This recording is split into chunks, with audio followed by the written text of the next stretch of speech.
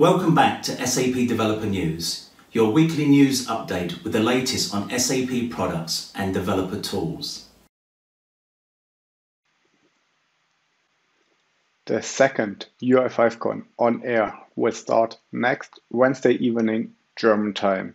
The event spans over 2 days and will be loaded with many exciting sessions all around the UI5 universe. Join the keynote by Stefan Beck and Peter Music to see the latest innovations and get inspired by demos and product examples that use these achievements. Rumors say that it will feature topics such as web components, TypeScript, and ECUI5, so don't miss out. Visit the event homepage today to see the full agenda and to import the ICS files into your calendar. There's no need to register for the event. Just visit the linked broadcast platform on the day of the event and you're good to go. We've published a report this week documenting the 2021 Developer Insights Survey.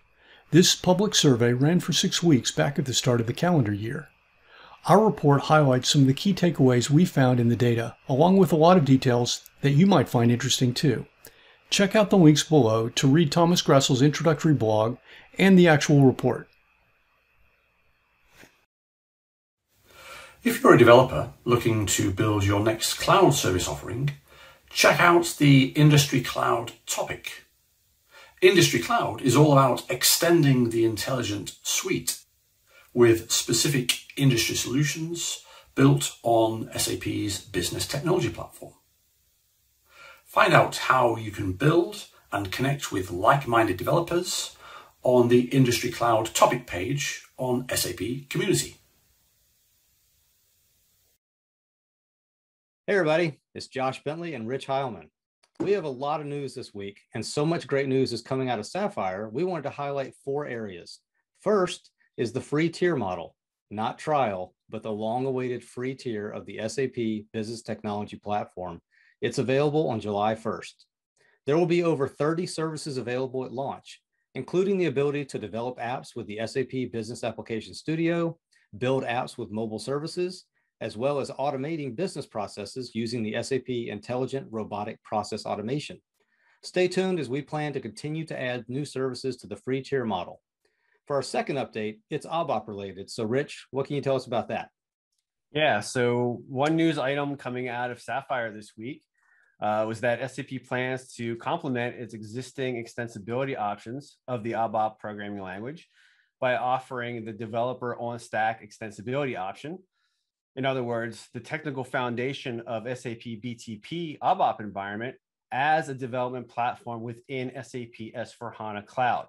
So for those of you familiar with the topic, this is the embedded steampunk concept that was mentioned at last year's TechEd event. The first version for selected customers and partners is planned for the fall of 2021.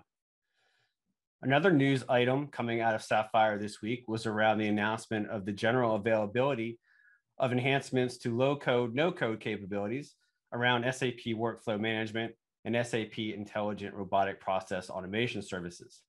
The recent enhancements to both services means SAP is investing heavily in developers of all skill levels, including the citizen developer, and helping them build low-cost, scalable applications quickly and easily with very little or no code at all. So some very exciting stuff going on. Josh, have you heard any other interesting news coming out of Sapphire? Yeah, definitely. Thanks, Rich. The last item, we've got SAP documentation. It's gone open source. You may have seen this release last month. Late last month, a blog post came out from our colleague, DJ Adams. This beta release includes the Business Technology Platform, as well as the Cloud Application Programming Model, CAP. This was covered in the blog post last month by DJ Adams, but we also wanted to highlight that we also have contribution guidelines and a partner charter available. We're promoting this because Sapphire audience may not be aware of how much SAP is embracing open source, and the software that our customers and partners use is only going to get stronger if the documentation is a living, breathing document that we all get to collaborate on together. reCAP. The conference about SAP's Cloud Application Programming Model is back later this month on Friday, the 25th of June. The call for papers is done, the sessions and speakers have been confirmed, and the agenda is out now.